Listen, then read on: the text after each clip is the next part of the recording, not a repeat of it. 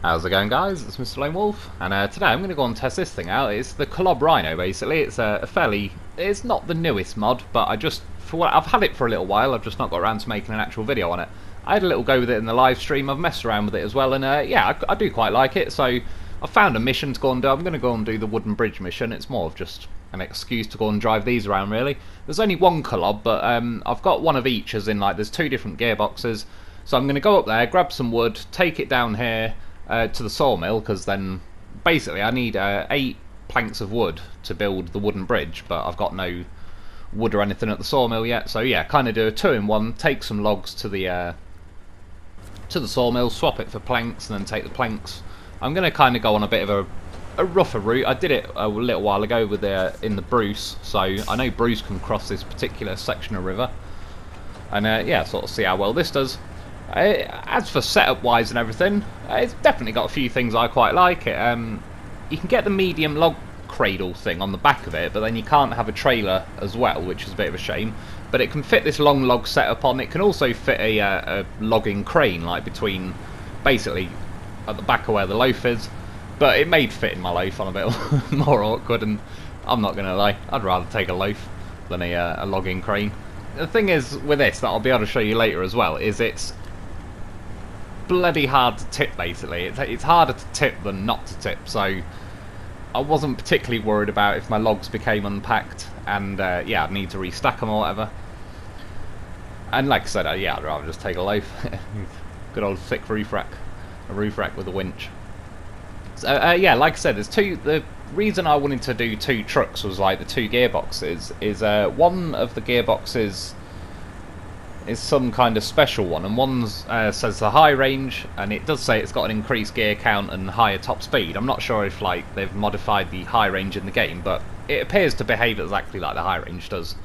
It felt a lot better, and the reason why is because the special gearbox, like, I don't know, you've seen it there jiggle a bit. It is special, but it's just more special needs than special edition, if that makes sense. Like,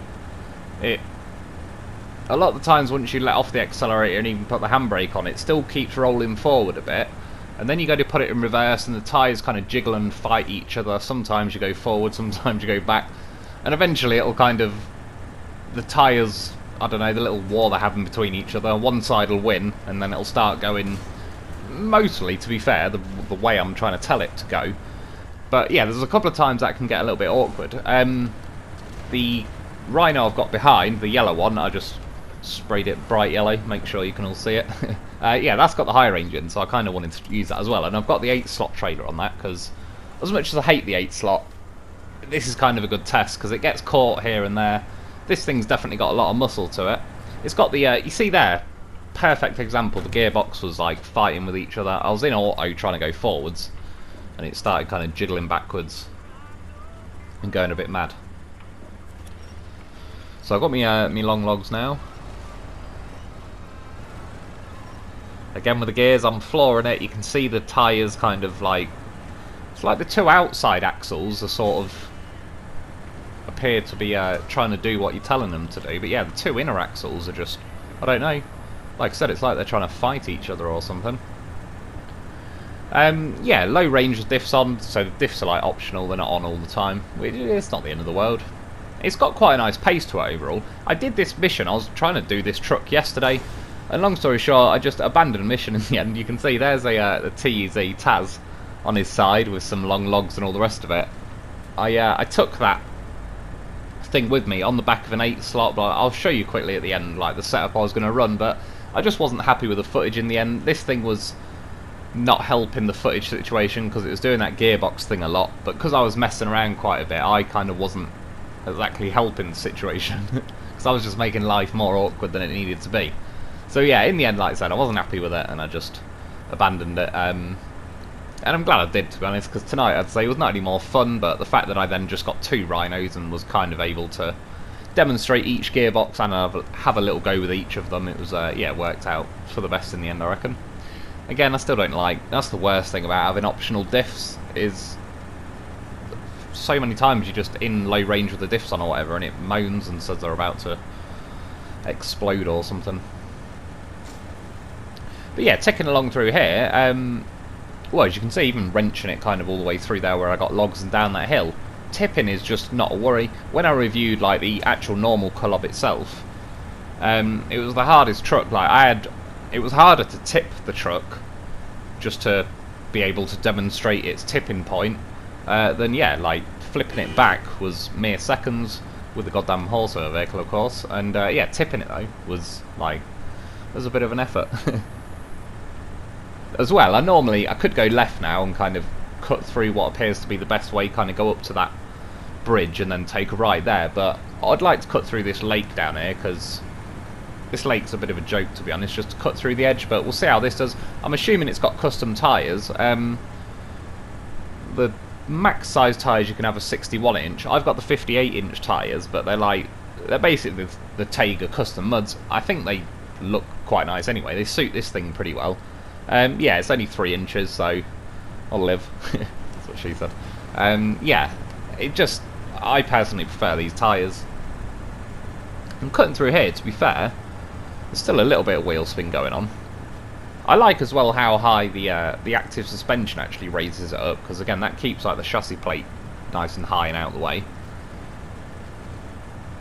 And I don't know, it looks quite cool, I think, as you're going over various rocks and that. Like, the amount of play in each tyre, so it can kind of, yeah, step individually over each rock, which is kind of good. And I'm trying to think how to explain it. It's like, yeah, if you are driving over one rock and you haven't got a lot of suspension travel, once you've used up your suspension travel, you've now got to, like, use your engine power to keep climbing over that rock, but you now have to lift your entire truck up to get over that rock, whereas if there is enough suspension travel and each wheel can just individually bump over it, it's a hell of a lot easier to climb over rocks and bumps and ledges and all that, rather than, like I said, having to lift the entire truck each time. So yeah, with once the suspension's raised up, it does work out pretty nicely. And in this road train setup, it was doing very nice. You can see it's been ticking along pretty well. I only split them apart now just to kind of see. I did yesterday, I hit those bins and I didn't realise that truck chassis thing was there, and I actually jumped the truck chassis. Sadly I haven't got the footage, I don't know why, I just didn't save like the second half of the video, probably because I abandoned it at that point and just didn't save it. Anyway, went around the corner, as you can see, my trailer tipped, but you could see it tried to pull me over. I'm still leaning now, and long story short, if this happened on near enough any other truck, I'd probably tip now, most likely. They tried to winch the rear trailer, that was not happening. Eventually the rear trailer popped out, and it's kind of done this now, where the wood's still packed in like the front part of the logging thing, but the trailer's come off. I was wondering at this point, like, if I detached the trailer, would they stay packed or not? And basically I'm going to find out in a minute, but I just thought, while I'm here, I'll give it a go at dragging them like this, and I'll wait for the little saving cogs to appear, and then I'll try and detach the trailer, and if it all goes wrong, I'll just turn the game off and restart it. But yeah, well, I mean, it's hauling these logs with no issues. Sort of reminds me a bit like, yeah, the Twice twin steer. I had a similar thing happen to this, but I didn't need to tip it, where it could pack the logs into like just one of those sort of log cradle bits. And yeah, the Twice twin steer was dragging the logs like behind the truck, a bit like this really, which I actually thought was pretty cool. Fox was there in the comments saying, oh, just like, you gotta pack the front long log loader thing on the front of the twin steer. But yeah, I thought, I don't know, I quite liked it. Worked out pretty well, so I was messing around with it. This, on the other hand, is yeah, obviously kind of more accidental. But it's not really having any issues. I mean, there's definitely plenty of power in this thing. It doesn't feel like it's definitely bordering on like the side of being overpowered, but it's not too ridiculous with the gearing. I don't know, it's not too insane with the introduction of power, but again, you could always knock it down to, I think there is the normal engine, like the KZ GT, and then I believe there's a tuned version of the KZ GT, and then I'm sure this was the one where there's like some special engine that's some like 32.2 litre thing. A beast, I assume, if it's got that many litres. Yeah, so here we are at the sawmill, and you'll see again with the gears, right, I stop, put my handbrake on, the thing is still driving itself forward, which now drives me out of the square. Now I'm trying to reverse, and the tyres are kind of fighting each other. And then I just thought, by now, sod it, I'll just try. Detach the trailer. Sadly, as soon as I detached the trailer, even though I clearly didn't really need it, it automatically unpacked the logs. And because I didn't have a crane on me, like I knew I'd do that anyway, just restart the game. Back here again though, you see, I let off the throttle as I was rolling into that box. I applied the throttle again, but for some reason it started reversing. And it's not the end of the world, you soon get used to it. It's a little bit of a pain, but it's nothing... It's not quite truck braking. Well, this time those bins went flying, but I decided to attempt to jump it again. It wasn't as good this time. The first time I did it, I literally hit those bins and just got some pretty good air and leapt the whole thing. With an 8 slot as well. But it's still, all things considered, it's doing pretty well. When I got off the other side, it might possibly be a tree stump or two. However, this suspension, yeah, is pretty much like anti-tree stump suspension, because once you lift it, it's high enough to where they don't really seem to bother you. I know I was practically out by that point, but I do believe it does give you enough clearance now to just avoid them. Yeah, you can see the suspension working pretty nicely there. That's what, like, each wheel can just step over a rock. It doesn't actually have to lift the whole truck in general, which makes for a smoother ride, faster, taking less damage, and yeah, just better in general, really, if that's achievable. Going up here, it was a bit keen. It was a bit of a big rock, that one. Kind of beached me right in the perfect spot. Still enough grip to reverse off there.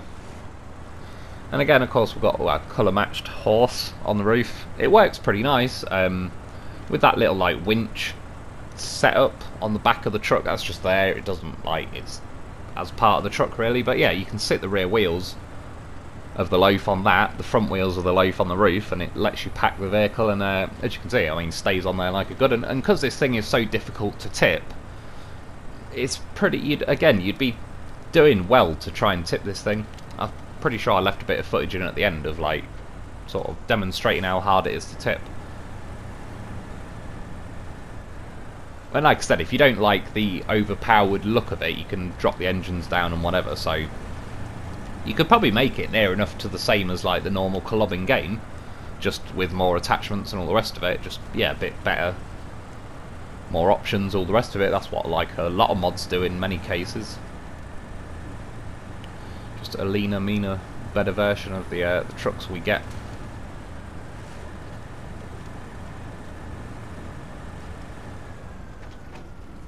And I just wanted to try here. I mean, I drop it into reverse. Basically, this truck's got the high range gear box. I think it does travel a little bit faster than the other one, but there's not too much in it. But I'm just trying out going, like, from reverse to auto, low, reverse, low, auto, etc. It never appears to do that thing where it starts juddering around and being a pain in the arse. It generally goes back when I want to go back. So yeah, long story short, I would recommend the high range gearbox. And you do lose, like, you don't get the 3 low range options with that, but you also don't get it, yeah, juddering around and just, like, going a bit mad. See, because I'm moving that truck in front, it, like, locks the loaf in place. Not just the loaf, it does it with cargo and other stuff, but yeah, it's a bit weird. But we'll get to that later anyway.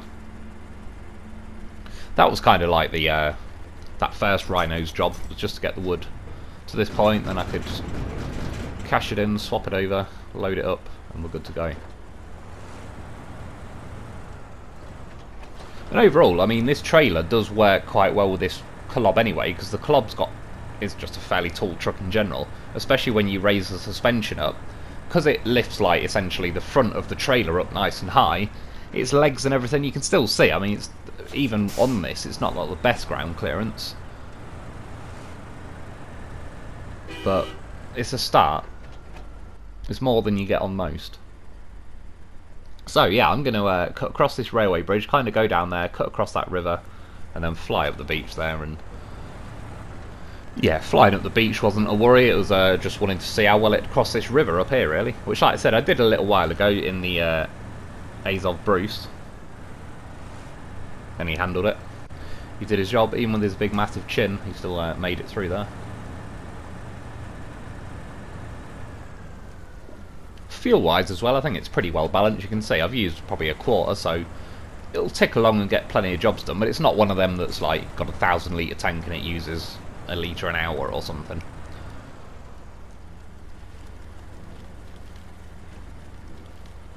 And I was towing this for like most of the way, so it wouldn't have used a hell of a lot of fuel that way either. I mean, again, I'm certainly not worried about tipping it now.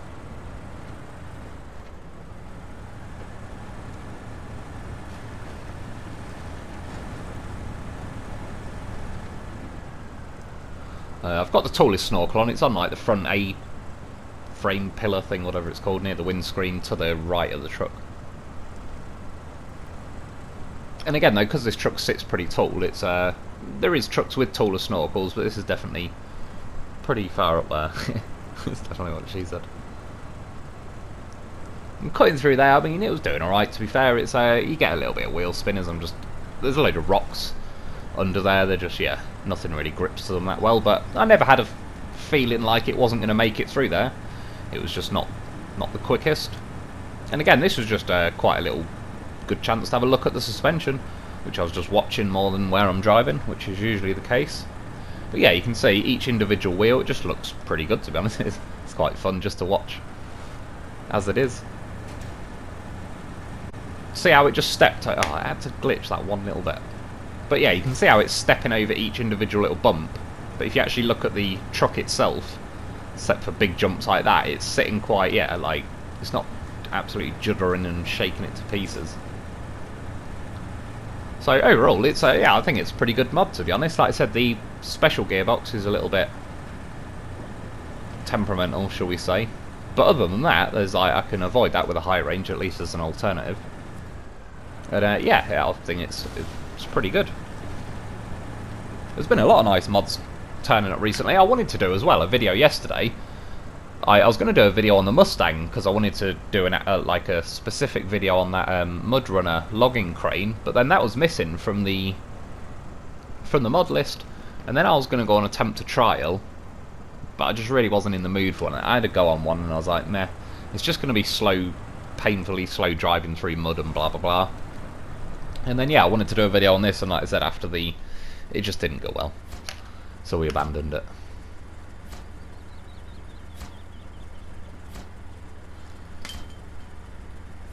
Takes a little while to deliver them all, but once we do, well, again, this is like, I've built this before, already done a video, but it's just an excuse to drive this thing around.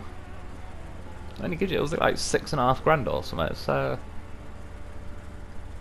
mean, if you already had 8 pieces of wood at that sawmill, it probably wouldn't be that bad, but considering you most likely have to take wood there first and trade it over and all the rest of it, it's a little bit, could have paid out a little bit more than that, like more like 10 or 15 grand I would have thought. But anyway, that's it. I'm going to drive back to the garage. I'm not going to go all the way, but I just left this bit in of flying over this little rock bridge.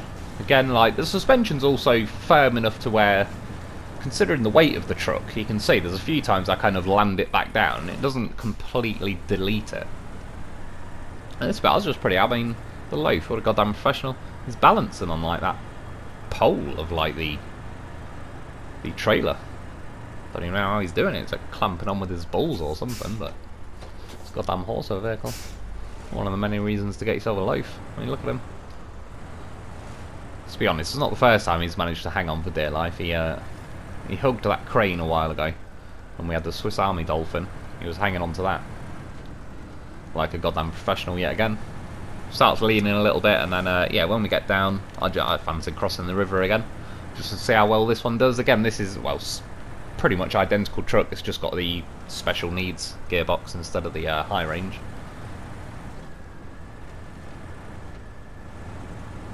Life seen we're going into water. Is like, oh hell no. Does some kind of professional SAS army roll off there. He's back on his wheels and we're good to go. And this was just to show you, like, as you've all probably learnt the hard way, when you reverse with one of these trailers, it can do that and tip you. This is how difficult this truck is to tip, and it's not specific to this Rhino. It's just this Kolob is a beast to try and tip. Like, I can't make it tip by doing that with the and I could just about every other truck, I think, would flip. So yeah, if tipping is a worry for you, that's already a good reason to use this. I was even trying to wedge that in again, though. You can see the suspension travels pretty good. Loaf's having a bit of a lean, but yeah, it's pretty bloody hard to tip. Look at the Loaf, like, whoop, he's back. Goddamn horse of a vehicle, get yourself a Loaf. Went for it again, reversing flat out, like I wasn't, it made no odds to me. I was actually more curious, like, oh, I'd like to tip it, but it was, yeah, doing pretty well. Again, tried to wedge a Loaf under there, but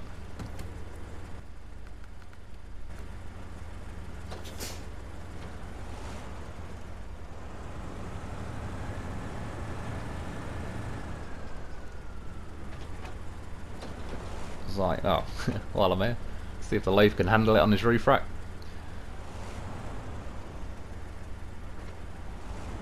But yeah, I mean, long story short, you can see pretty bloody impossible to tip. And if you do tip it, you're doing pretty well. You should probably be happy with yourself that you actually managed to tip it.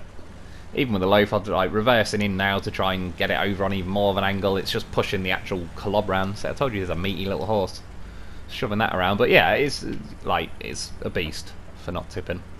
That was the setup I was going to run yesterday that I just abandoned in the end. I kind of pincered a Taz on there with the 2 Loafs to pack the wood and blah blah blah. It didn't go well, so abandoned it. But anyway, that's about it for today though.